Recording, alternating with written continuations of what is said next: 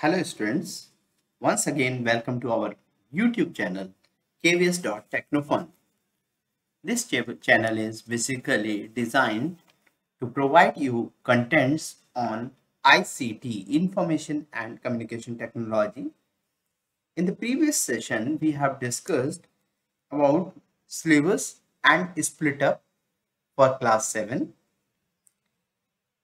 and later in chapter 1 we have discussed about the code decode so that you can do some mental exercise for your mind and you can develop your reasoning ability. Hope you have enjoyed that session. In today's session we will learn about coding. So here we go. This is the concept of coding, chapter 2, concept of coding. So one by one, we will understand the concept. At the end of the chapter, you will be able to understand the concept of coding, flowchart, algorithm, recognize symbols. You can draw flowcharts and you can write algorithm. So these are the objectives which we will be able to achieve after this chapter. Coding. What is coding? Coding is basically the process of writing instructions in a programming language. Actually, whenever we want to do certain work, we need to program it.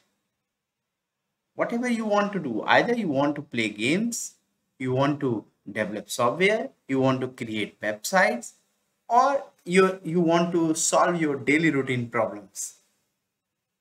If you want these things to be done by computer, then you have to write certain program.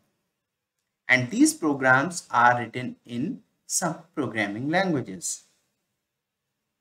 To understand these programming languages, we go through it, we learn the programming language and do the coding so that computer can understand that languages and perform the activities which we want.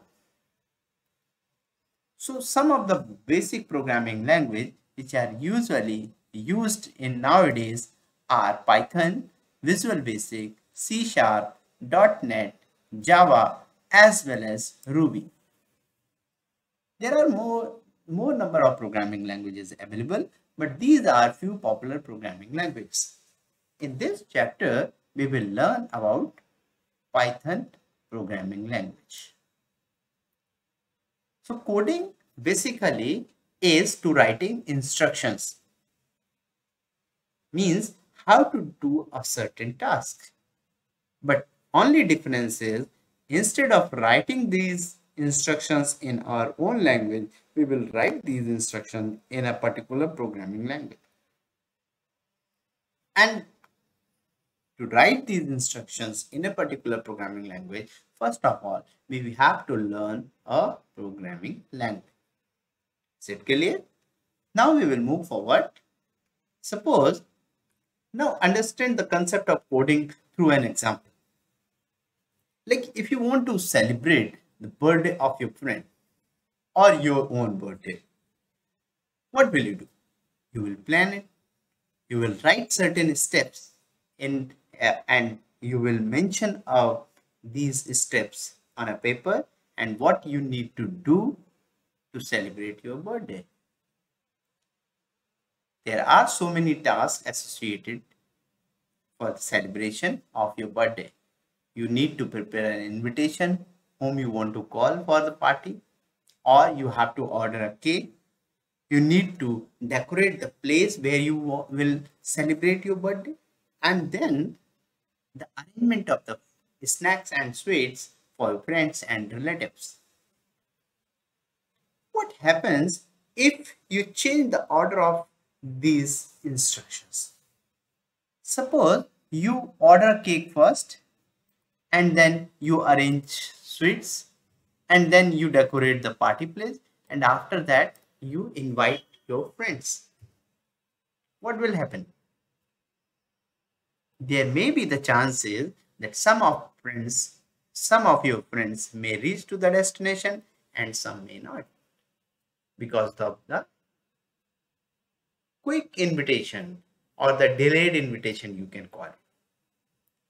When invitation, maybe some people are engaged in other assignment, or maybe they are some distant places and they could not reach on time to your destination.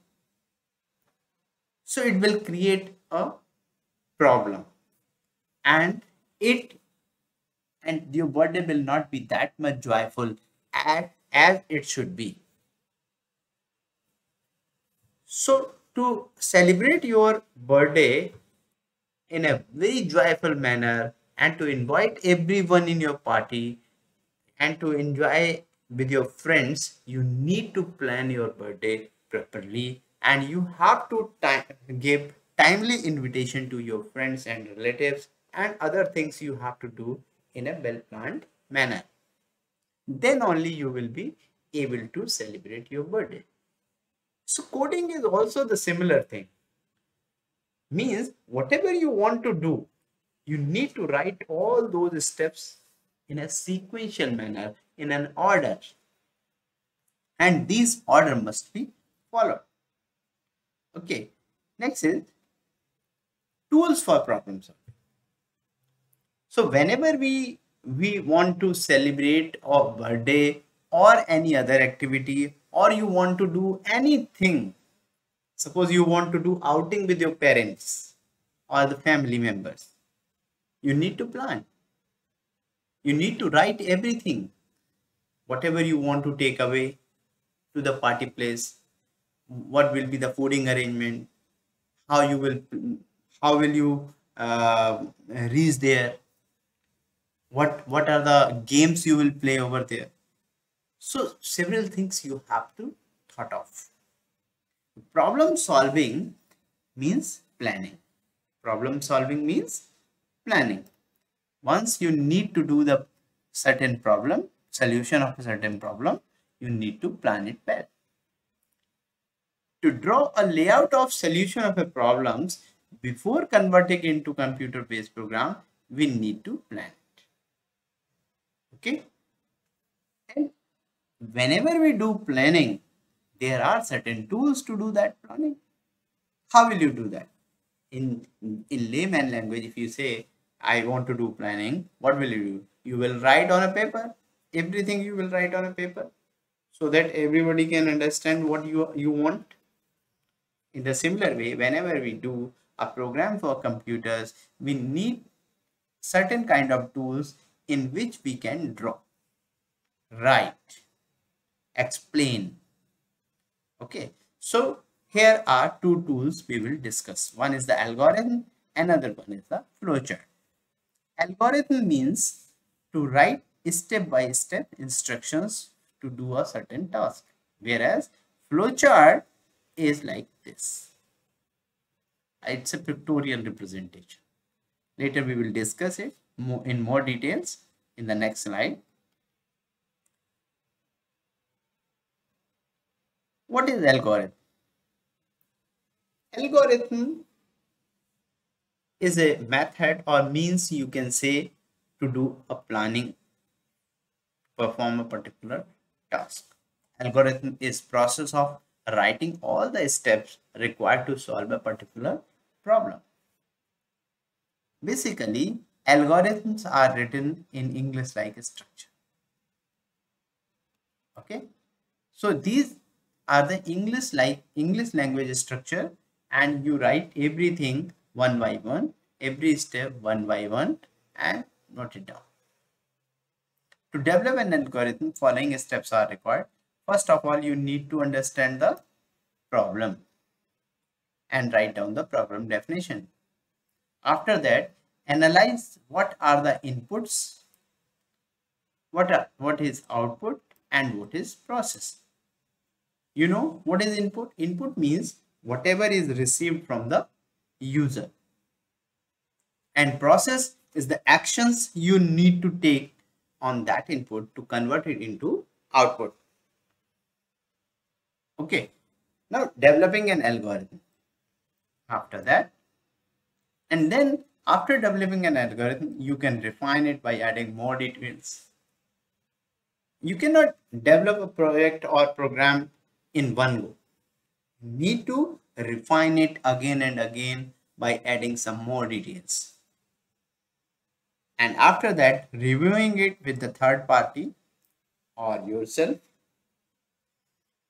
so that you can identify what are the various bugs or errors in your program. This is an algorithm example. We will go through it. Let's understand what algorithm do we use in our daily life. For example, I want to prepare a grilled sandwich. How will you do that? First of all, you need certain items to prepare a grilled sandwich. Bread, mayonnaise, chopped vegetables, as well as butter. These things are required to prepare a grilled sandwich. And once these things are available to you, you will process these things, means prepare filling and then spread butter on the bread. Put the raw sandwich in the griller. Once you have made the raw grilled sandwich, then you will put it in the griller, and after a few minutes you will get ready grilled sandwiches. So here three things are important. One is the input, another one is process, and third one is output. That you can see here. Input, process, output. This is also known as IPO. Okay. Next is flowchart. We are stopping here because this is the new portion. We will later discuss it. Thank you.